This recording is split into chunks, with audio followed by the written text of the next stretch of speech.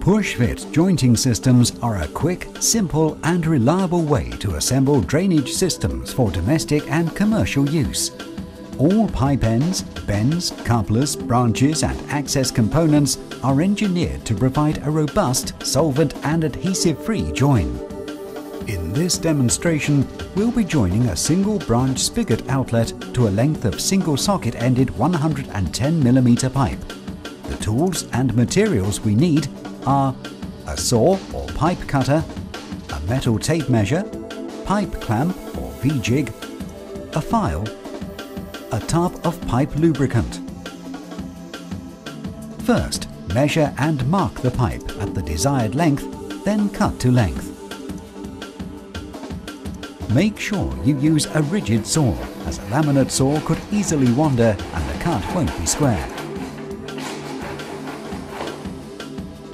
Make sure you clean any burrs with a file before chamfering the pipe end. This will make insertion into the ring seal joint of another fitting easier. You'll find most spigot ends have moulded chamfered ends already. Next, apply a thin film of lubricant to the rubber seal of the socket joint. Push the branch into the socket joint until it stops.